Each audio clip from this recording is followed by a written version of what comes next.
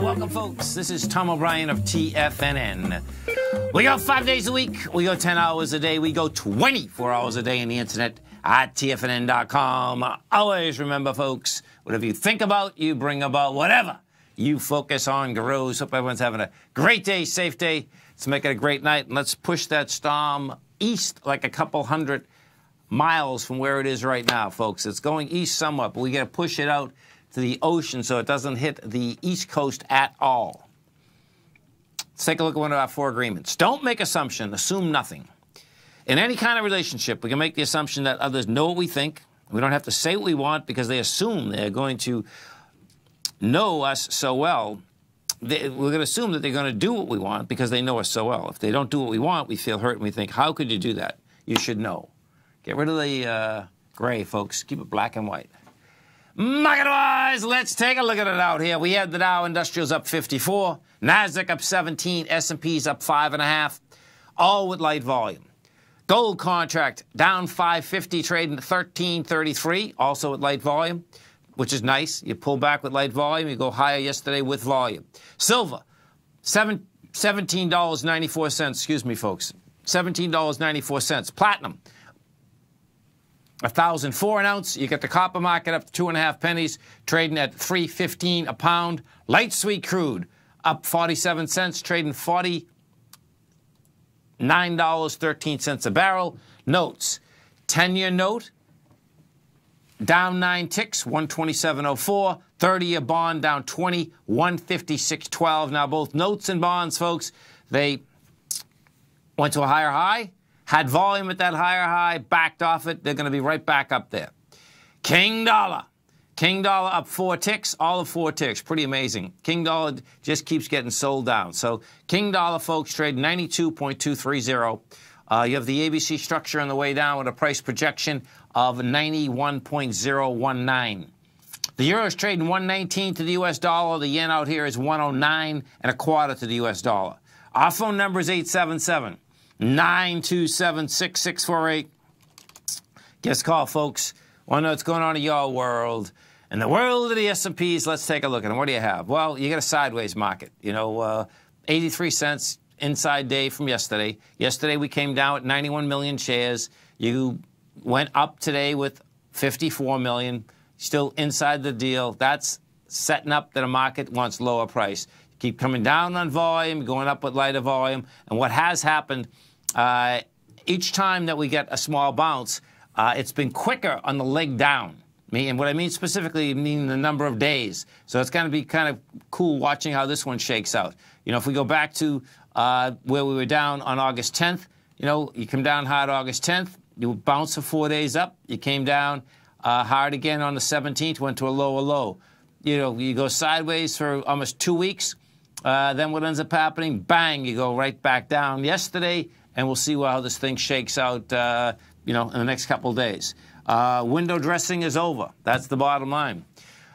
The QQQ, NDX 100, same type of setup. Qs come down hard yesterday, 45 million shares. We go up today with 29 million. The small caps, same type of setup inside the small caps. Small caps out here, they came down hard yesterday. Come down with 21 million shares, up with 16 today. Gold contract pulls back with light volume. That gold contract looks at it once, 1377. We hit a price point yesterday out here of 1349. You did it with 368,000 contracts. You pull back today with 296. Notes and bonds, bottom line. Hell, actually, let's go see. So the 10-year note right now, 2.103. 2.060 we got to today. So your 10-year got to a price out here today. That price was 127.26. Oh, one second, that's the wrong one. We're on the Z contract right now. Okay, so we got to 127.18. We did 1.3 million contracts, good contract volume. We're at anything over 126.24 brings you in the higher range. What it also does is that it's saying that it wants to go up.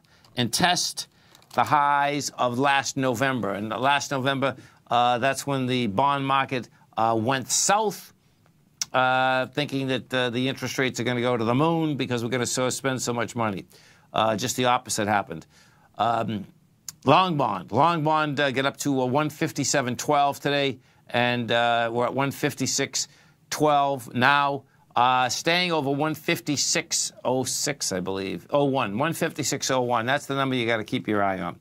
Now, let's go to King Dollar. So, King Dollar, folks, you're trading flat out here. You're at 92.235. King Dollar is down from January 3rd. It's been a one-track down from 103,600. And we're at 92,235.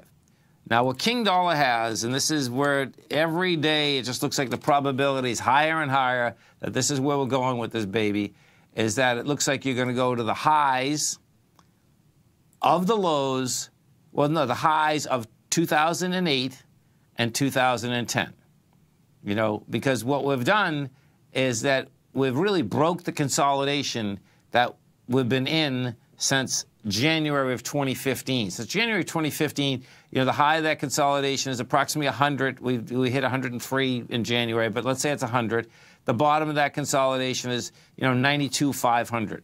And you know, we're at 92. We tucked underneath it last week. We did it this week. We're still underneath it. That sets up that the first place that you really get some support is the highs of the 2008 low and as well as the 2009 low. You know, it's the highs of those lows.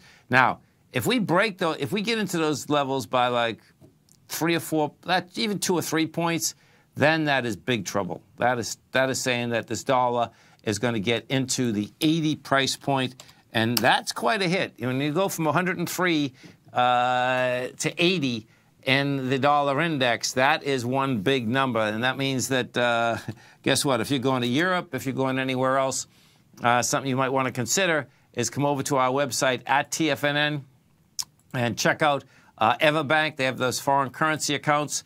There's no fees on those foreign currency accounts. Bottom line is that, you know, if you think you're going to go spend $5,000, you know, $2,000, $3,000, whatever you think you're going to spend, or if you just want to diversify a bit, great way to do it. You know, you just swap it out and you're in another currency. It's really a great way of doing it if you have a bill over there, because then you know that the bill's paid, that's it. Doesn't matter what happens with the dollar, doesn't matter what happens with the currency that you're converting it into. You stay right there, folks. We'll be coming right back. Dow finished up 54, NASDAQ up 17, S&P's up 6.5. We're going to be right back.